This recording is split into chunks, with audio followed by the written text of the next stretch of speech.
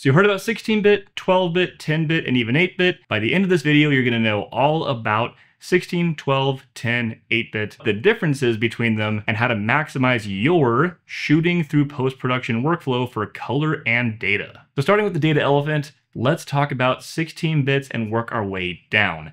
The Redraw codec is a 16-bit container codec, and it contains a ton of color information. When it comes to bit depth, we're not talking about 8 to 10 to 12 to 16. We're talking about 2 to the power of 8, 2 to the power of 10, and 2 to the power of 12 for 12-bit. What those numbers mean is number of reference points and subtle gradations per color channel of red, green, and blue. So there's a small recap there. 8-bit means 16.7 million colors. When you see that number on monitors, don't get excited.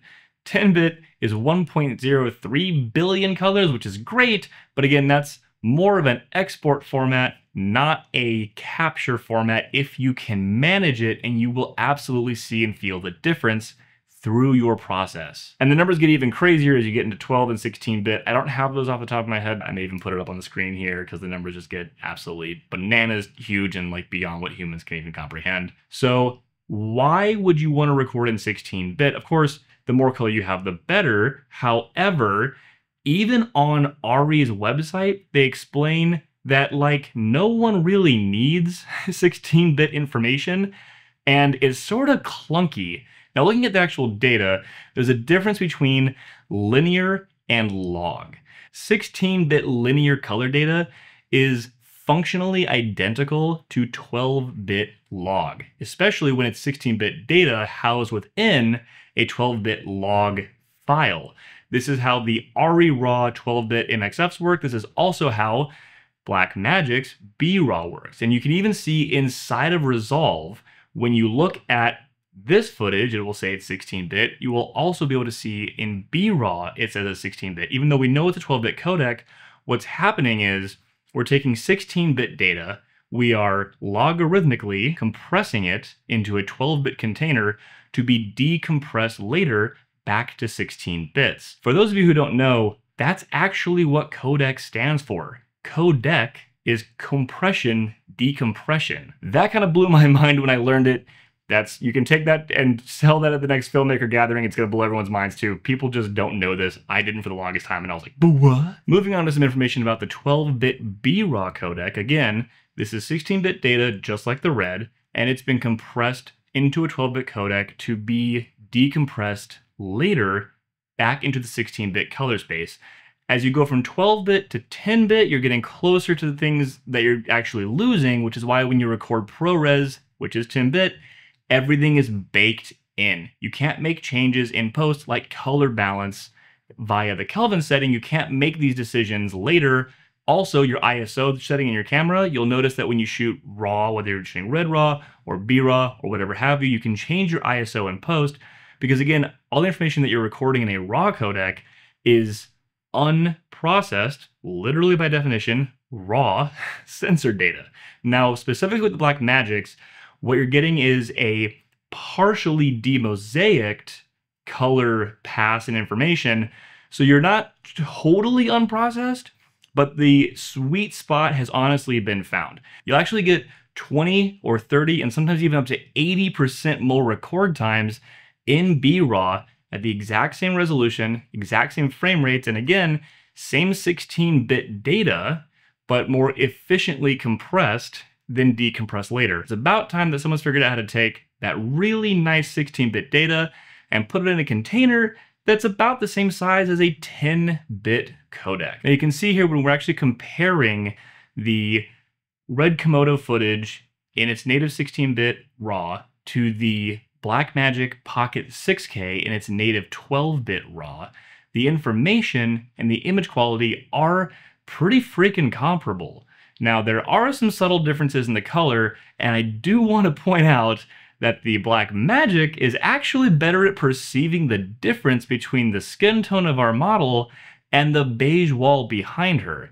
And in my opinion, skin tone isolation is pretty freaking important. So like, even though you get this crazy 16-bit super giant file out of the red, what good is all that extra color that you're supposedly getting if the sensor can't even see the difference between two colors that aren't the same? And this is what we filmmakers are talking about when we say things like, I love the skin tones of Canon and Blackmagic and ARRI. You want to actually make sure that you're pairing your sensor or your color science to that project. That is to say, when you're in a position where you can actually rent the cameras you need or want for the productions you're doing. So if you do a lot of green screen stuff, maybe you want to shoot with the Sony that has a bit more of a green bias, or shoot with a red that has this super low compression giant 16-bit file. If you're doing a lot more narrative stuff that's in the field and skin tones are super important and subtle gradations of those reds, magentas, and slight variations in skin tone, maybe something along the lines of Canon, Blackmagic, or ARRI is better for you. Now, not everyone can afford an ARRI, obviously, but these are the things that you need to keep in mind while you're figuring out what camera you want to work with.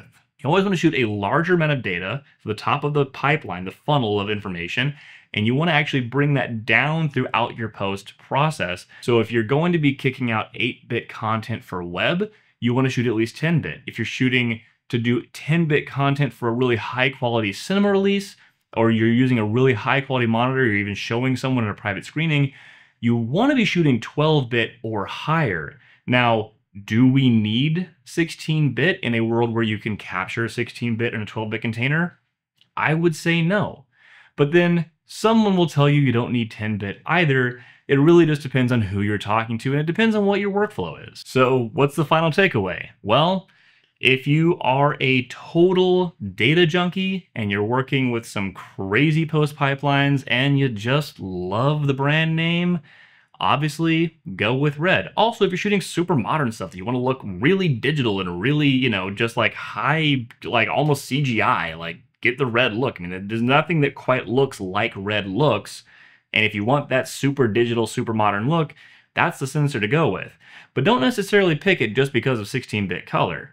If you're trying to shoot something a little more budget friendly, you want to work with a more efficient codec because let's face it, Redraw and ProRes are freaking old. You could go with a newer codec that's a bit more efficient, certainly better designed, and works seamlessly with the Resolve workflow for those of us who are on Resolve currently. And last but not least, you do want to always create a 10-bit master file when you're finished with your work. If you're shooting in 12-bit or 16-bit, if that's your preference, you will want to make sure that once you're finished with your color, once you're finished with your edit, go ahead and save a ProRes 422 or HQ, or if you're on a Windows machine and you don't want to work with ProRes, you can save a DNxHR, same deal, a 10-bit HQX. You can save a master file that has good color data that will survive being reopened, being recompressed, and being re-exported. From there, you can create your 8-bit MP4s, your H.265s, send them off in emails, put them on the cloud, whatever have you. But it is worth noting, you can actually upload things like DNxHR directly to YouTube, and it will compress it from there for you. So other than upload speeds, you honestly can pretty much operate entirely in a 10-bit workflow, starting with 12 or higher bit data, and then let the internet services bring things down to 8-bit where they need to for people to view from home. Now you may have noticed that this video looks a little bit different than the other ones that I've uploaded, and that's because I'm filming on a 2x Anamorphic right now. Of course, it's cropped for 16:9 because that is formatted to fit your screen, like those old VHS tapes for those of us who remember that. And I am putting together a video that will be everything about why you really want to shoot anamorphic, why it's special beyond just blue lens flares and oval bokeh.